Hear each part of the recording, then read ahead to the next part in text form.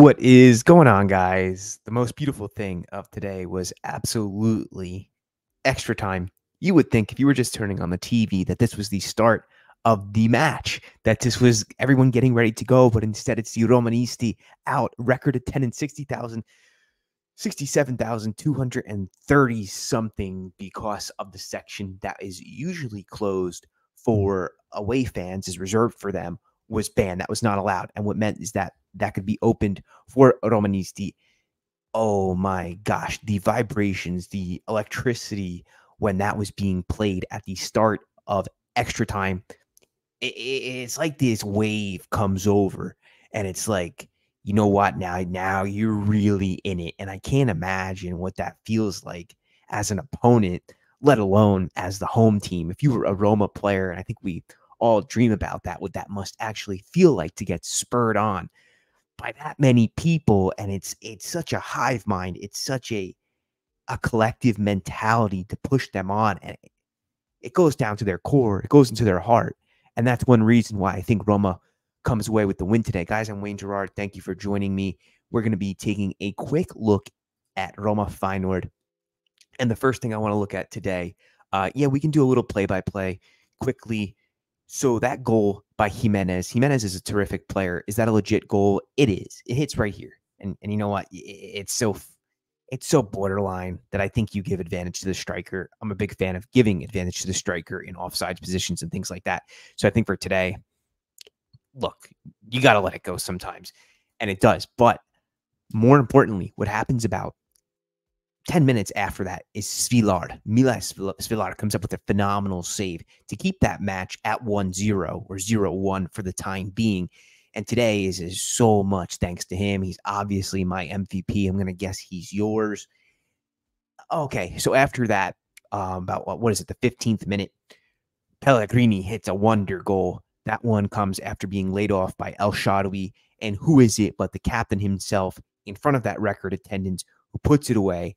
It is an exquisite strike. Like a work of art, like a Bernini masterpiece. He carves that out with his foot to strike the net and paints just a beautiful picture, or sculpts the most beautiful work of art under the curva sud.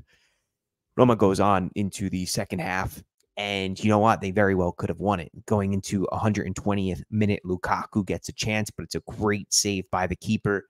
The team was exhausted at this point. I was speaking to some of the guys on our group chat, When in Rome group chat. They were just mentioning how, I said probably they're fatigued because the lines became a little bit broken up between the midfield and defense, and that's natural.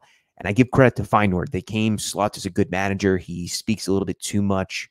He's a little bit arrogant, but he gets his boys motivated. And these aren't superstars. These are up-and-comers. They're a relatively young team, and he has them playing good football. I do see Arne Slot probably in the EPL next year. He's going to go somewhere bigger. Maybe he'll even take over from Ajax, to be honest with you. I bet you he gets a chance at that job, as this season Ajax is just stinking up the place. Okay, penalties go on. Svilar, hero, almost makes 3 saves. He gets onto the third. But then who is it? Somebody who really needs his confidence boosted. Somebody who, if he didn't make this, it could have been catastrophic for the rest of his season. But Zalewski buries it. Everyone goes wild. It was phenomenal to see. I just posted a bunch of pictures on Twitter. I'm going to keep posting them throughout the day. I've got the gallery here, about 94 incredible photos that I'm just looking through. They're great from today. Photographers did a great job. But let's look now at that starting lineup. So what we see here is Spinazzola seems to be the tried and trusted starter for De Rossi. If he has his pick between Angelino, Zalewski, who he sees as a forward, or Spinazzola is his number 1. Out on the right goes with Karsdorp, Diego Llorente, center back pairing with Mancini.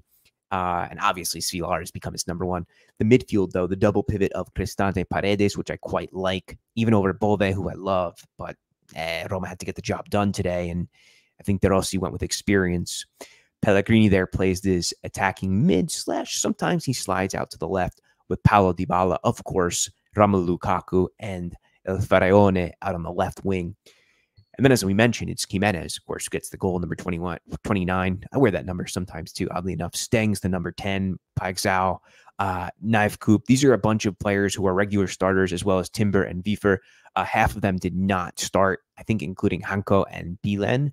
Gertruida, we should remember him from last year, and I think even the year before when Roma played Feyenoord, Hartmann and Wellenreuther in net. And you could look at the substitutes here. The benches get emptied out, of course, because of that added time.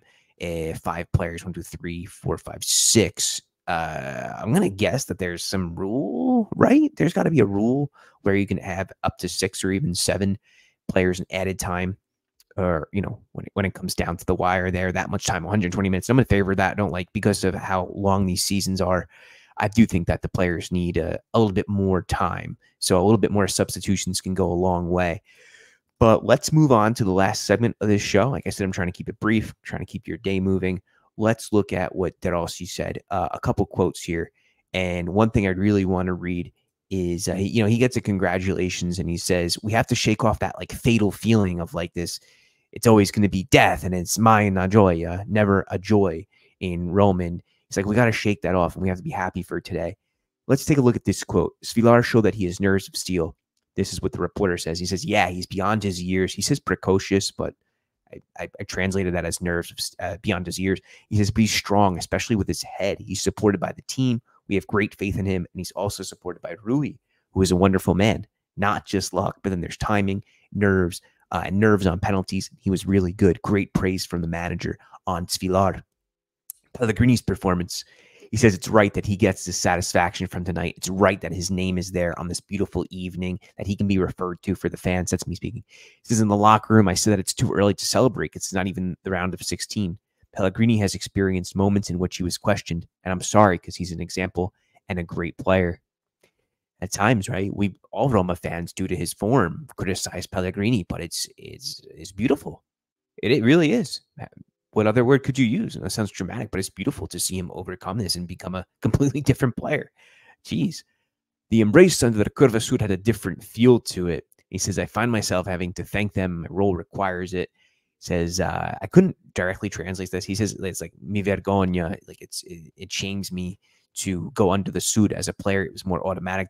To me, these people need to be thanked, but I don't want to get too excited because it was only a playoff. When we arrived, they pulled up to the bus. I try to be cold and moderate, but they must not think that I have changed. So deep down in him, that he loves it. He loves that feeling, and he's emotional. But he's like, I'm trying to be more mature. I'm trying to be cold. It's kind of the best word here to use. And he says that. How do you improve? This is the right response. We got to work. We got to get back out onto the pitch and get back. Hard work, mental work. From that mental aspect, says we have to work on these concepts, which perhaps get boring, but help to bring out a good result. We can skip that about the penalty. But last question here by the reporter. Why doesn't Roma last 90 minutes? He says, every match is different. We don't last 90 minutes. It's not easy. And we remember there are opponents. A lot of times we forget, Roma's playing against another team.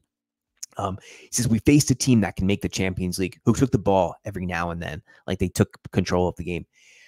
There can be tiredness. Obviously, we have to work and understand because we can't. Even working with our heads to hold the field. In the 120th minute, I saw everyone ready to sprint for Lukaku. The goalkeeper performed a miracle on him, so there was plenty of fuel left in the tank.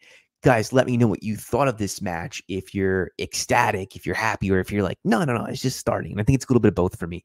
Yes, this was just a playoff. This is the round of 32. Roma go on to the round of 16 now.